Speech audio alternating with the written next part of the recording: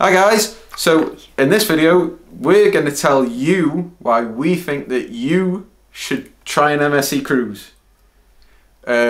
We see a lot of people hating on MSC. We really enjoyed it, and we're just here, not being paid by the way. No. There's All thoughts and opinions are our own. Exactly. So this is just our thoughts and opinions on why you should try an MSC cruise for at least once.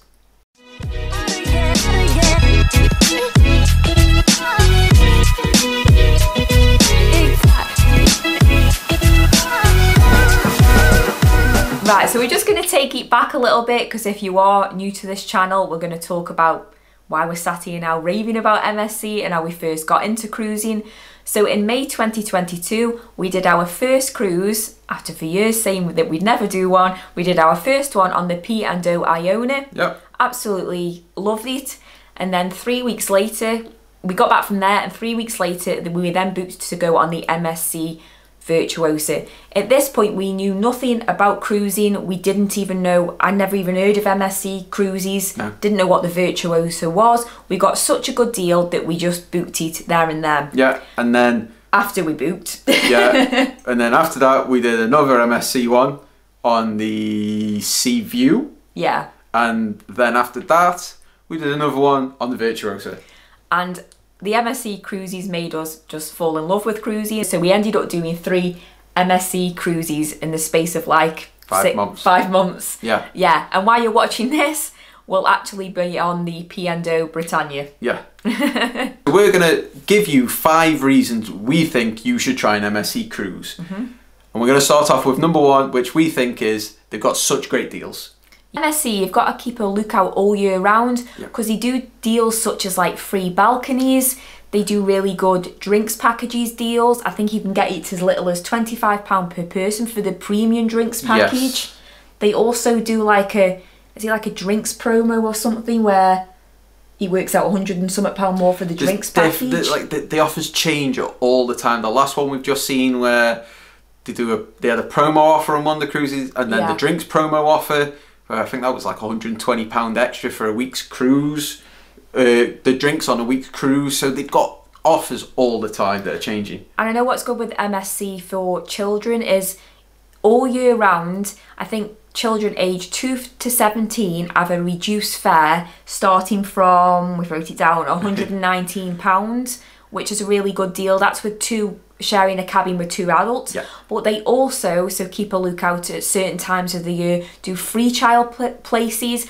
I did go for book a cruise the other day, we'll put that over now, where it was the same price for 2 adults as it was for 2 adults and 2 children. I think that was a northern cruise somewhere on the Virtuosa. It was just an example to show you. MSC also offer a loyalty program match. So if you built up your points with Royal Caribbean, Princess, any of the other cruise lines, they will match your status, which is a good thing to get you extra discounts or whatever the loyalty programs are. Now I think to do that you have to go onto the MSC website, and there's like a form that you have to fill out, and you send it off to them, and then they get back to you. Obviously it's saying who are your points with now, what status are you with that company. I'm guessing you'd have just to fill things like that, like your loyalty number, so they can double check so you're not lying. Yeah, you're not making it up. We said our first cruise with MSC was in June 2022, and we booked it was the same price for a inside cabin as it was for a balcony. They were doing free upgrades. So we actually paid like, say, £600 and something for the both of us with the balcony. So it is, you know, they do have some cracking deals on these kind of things throughout the year. And I just think, you know, in this day and age, you know, holidays can be expensive, and you know, I think just this way you just still get to like go away. You just make it very budget friendly, don't you? That you still get to have a holiday. I know you could sit here and compare them to, well, MSC don't do free ice cream all day or stuff like that, but you've got to think about the deals that you can get with them, you know, which are brilliant really. And when you think, like say, that's your food for the week, and free water, tea and coffee, yes, it's including the price, but it's classed as free. And the prices they charge for, say, balconies, I don't think are that much compared to, say, a P&O. in general. Yeah, no, so that's another good thing, that the upgrades aren't that much, I don't think. No, and then when we went on the MSC Virtuosa the second time, we did the Christmas market cruise in November, and we had a premium outside cabin. Yes. And we got, I think even that was that like just under £900 for the both of us for a week. And that cabin, go check that video out, was absolutely massive. Yes. And again, that was another deal that we were doing. Yeah, there's, like I say, to go for like deals. A premium cabin. Yeah. So yeah, constant deals. Just keep an eye out, and if you see a good deal, get it booked. So next up, number 2, we've got their vast range of ships and itineraries. So in total, at the moment, they're still bringing out new ones. Yep. There is 22 ships in the MSC fleet, and they range from different sizes. So passenger wise, they range from 2,520 capacity to a 6,334 capacity ship. And that's ranging from a ship with 13 decks, and then ships with all the way up to 20 decks. Yes. So there's a good selection there, depending on what suits you. So if you like the smaller, littler ships, more intimate, you don't like the walking, maybe you're a bit older, knees can't handle them stairs if there's a queue for the lifts, you might want a smaller one. But then, just to say that, it does say 20 decks. I think the Sea View we went on was classed as 20 decks. The 20th deck was where we got the zip line. Yeah, so, you know, it's not a full deck. Just bear that in mind. Anything goes. How MSC works is they have like classes of ship.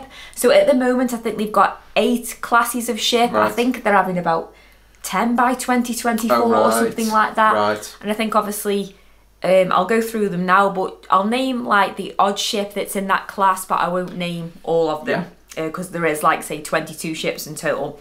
So it starts off with number 1, which was the Lyrica class, and that's the first class that MSC started doing. So that's obviously their older, smaller ships. And for example, the MSC-Opera is in that. Next up, number 2, you've got the Musica class, and the MSC Orchestra is in that. Then you've got number 3, the Fantasia class, and that's got the MSC Preziosa and the Splendida in there.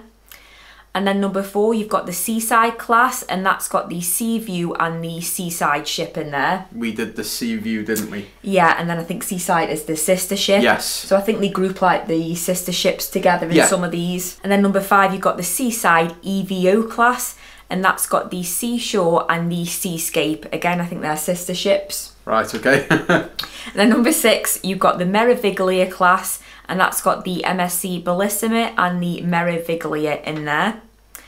And then next up, number 7, you've got the Meraviglia Plus class, and in that you've got the Virtuosa, which again that we've been on, and the Grandiosa. So again, the sister ships. Yep.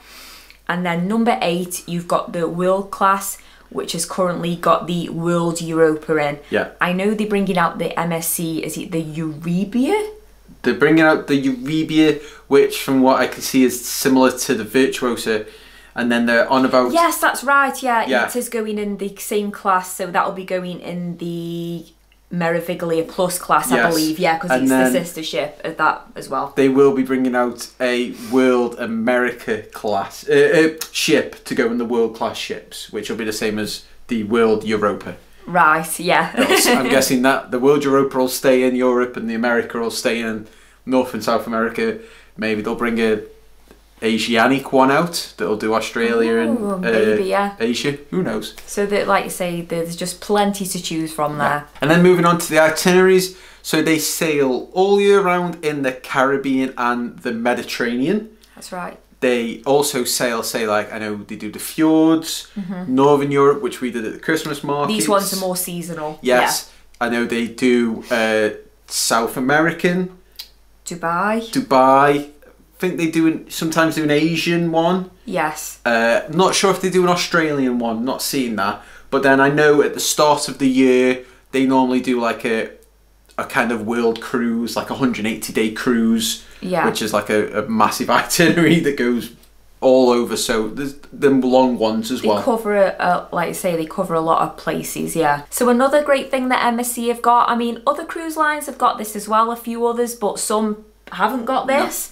But MSC, and this looks amazing by the way, has their own private island. So I think it's classed as in the Bahamas. It's like 65 miles east of Miami. Yes. And it's called the Ocean Cay. Yes, it does look really cool there. We really want to go on an MSC Yes. cruise around the Caribbean one day just to go to this island as well, don't we? Yeah, it looks cool there. They've got like a lighthouse thing. I think if you're there at night, they do like a display on it and stuff. It looks amazing. All them Caribbean islands look that cool. Yeah, so we'd love to visit that one day. So that's a great reason if you're looking to cruise with MSC and you're maybe going around the Caribbean is to go to their island. And then one thing that some people don't like, some people do. But remember, we're looking at the positives in this video. Is a lot of the MSC cruises, you embark and disembark in multiple ports. So say if we got on a week's one in Southampton and we did say Hamburg,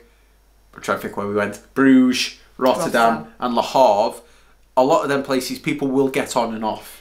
So I think that's a good, I think that's a good thing as well, because that means that multiple people can board the ship from their own country yet do the same itinerary, obviously in a slightly different order, but you're still visiting all the same places, but you haven't had to fly, you know, so somebody can, you know, join the ship in Rotterdam and they haven't had to fly to Southampton to then get onto the ship to do that. So that's a good thing. There's many people boarding in their home country. And then the ship might not always be full if you look at it that way. Yeah. Because say if you, like, I know P&O, you get on in Southampton, that's it.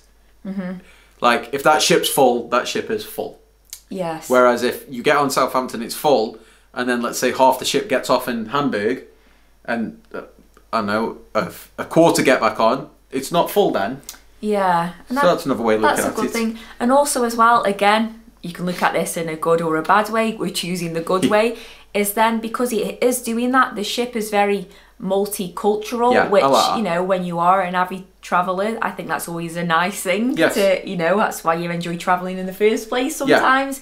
You know, I know, like, say you can have the ships that are more British or something like that, you know, then there's nothing wrong with that either, but I like the multicultural aspect of them. Yeah, with cruising with MSC. The other good thing about these multi-port cruises is you can get, like, good cruise and stay packages as well, or you could do your own where, like, say if you wanted to have a week in, say, Hamburg first, and then get that, like that. Say if you didn't want to, like the Christmas cruise that we did, say if we didn't want to get on in Southampton, we could have then got the cruise getting on in, say, Hamburg, and if you wanted to have a few days before, get a flight to Hamburg and have a few days before that, it's a bonus getting it in your home country, but it's a bonus if you want to visit somewhere and then get on the cruise in that country. And you could always get off in Southampton. You could fly to Hamburg, have a few days in Hamburg, get on the cruise in Hamburg, and then get off in Southampton. You don't have to do the full week.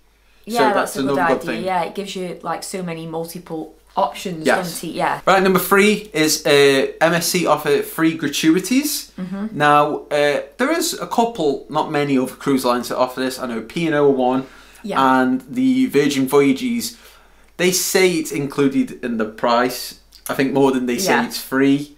So, you know, it's not something that you have to prepay or pay once you're on this ship with these cruises. But I think it's a really good thing because, you know, obviously you look at the price of a cruise and you think, you know, oh, that's a good deal. But say for like Royal Caribbean, for example, so you might look at their cruise and think, oh, that's a good price. But if you're a family of 4, they charge $16 each a day. And that's from a child from birth, whether you take a 2-month-old on, they still have to pay those gratuities, because I know like Norwegian cruise lines they're $16 a day each also, but they start from age 3 and up. So if you're on Royal Caribbean and you're going for 2 weeks and there's 4 of you, that's a hell of a lot extra to put on top. If you're a family of 4, in a minute, quick maths, 10, 20, 30, 40, is that 64 euros, dollars or pounds each for a family of 4 a day? Yeah, so if that's a 10-night cruise, that's $640 extra on top. So you've got to think with MSC, not only is that, you know, they're doing free gratuities, the price to start off with is already good. So you already get a great deal, and then on top you don't have to pay your gratuities. So, No. you know, it's a good thing. Next up, we've got number 4, and that's activities and things to do on the MSC cruise ships, particularly the 2 that we've done, the Seaview and the Virtuosa, and plenty of other ones. The newer ships that are bringing out, they seem exactly the same. I know that if we ever went on a cruise with a lot of sea days, I know that MSC, I would want to go on an MSC cruise just because there's like so much to do on there to keep us entertained. Yes, I mean, some stuff you pay for, some stuff is included. We've done videos on all that if you want to go and check that out, explaining all of that. Yeah, because they have a thing called the Fun Pass. Yeah. Like I say, we won't go into this, but you buy credit for do some of the stuff like bowling or the Footy Simulator, the F1.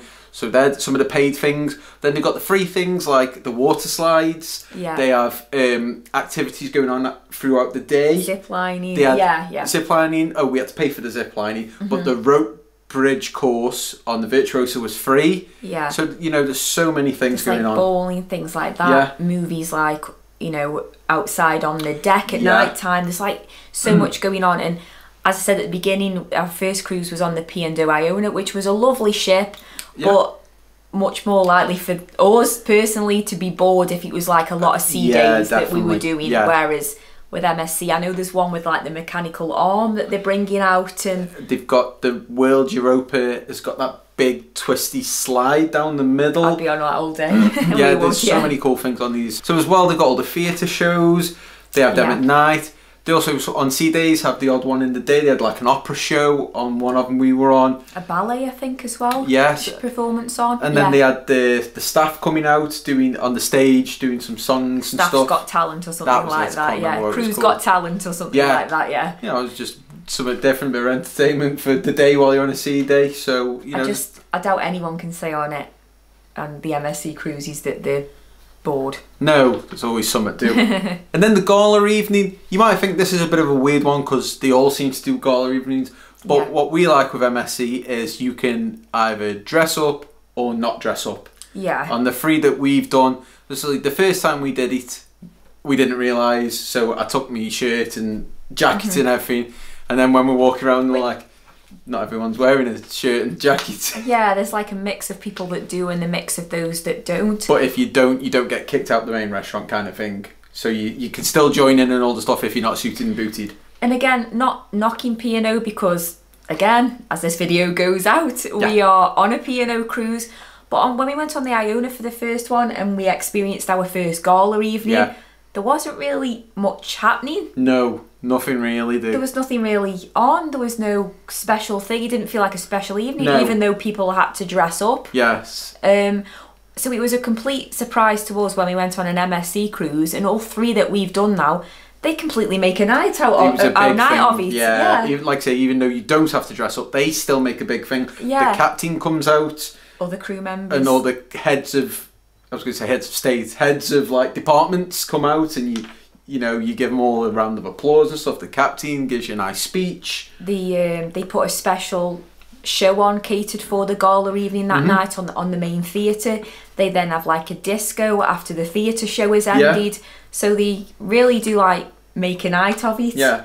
And that was nice. I thought it was a really fun. I think I look forward to those nights on an MSC cruise. And because I'm not a big fan of feeling like a penguin, you know, I can just put a nice shirt on and a nice pair of chinos, something, and you don't feel like, oh, I'm a misfit kind of thing. So I like that bit of it. But then don't think that if you do like dressing up, like, no, that option is there for you as well. You'll see others dressed up the same as you as well. There's a good mix. Yeah, which is, I think I like that. Let's just say, not long after we've been on the Britannia, we're going on an Alaskan cruise, which we've got to fly for 9.5 hours. Which is with Princess Cruises, yeah. Now, obviously, I can't fit in a suit jacket and a shirt and another pair of trousers and a pair of shoes for one night. Yeah. So, you know, that's the other good way to look at it. If you've got to fly and you've got a luggage limit, then you don't have to worry about it. Although at the moment we want to try other cruise lines moving forward, you know, just because we want to see what else is out there. Yeah. But we can only say that of our 3 MSC cruises that we've done, we absolutely love them. Yes. And we will be looking at doing more MSC cruises in the future. Yeah, so like I say, don't let some of the, shall we say, overly clickbaity bad videos put you off. It almost seems like a trend to bash them. Now, I'm not saying they're perfect. That's a whole no, other story. And no cruise liners. Yeah, no cruise liners. And there's bits of it that, you know, they might not be good at. But in general, for the money that you pay and the money that we certainly pay go on them, we'd have a great time. And I don't think they're as bad as I think sometimes that they're made out to be. That's for sure. No, yeah, definitely not. Well, let's be positive. And we know a lot of you, you know, when you've sent us messages on Instagram or you've commented and you said, I've just been on the MSC Virtuosa and I've had a great time. Yeah. I've absolutely loved it. And I think it's just to, you know, like encourage others to just give them a go, because they aren't as bad as I think sometimes they've been made out to be. And others of you might not agree with that, but I know a lot of you to each have. Yeah. Exactly. So let us know in the comments below.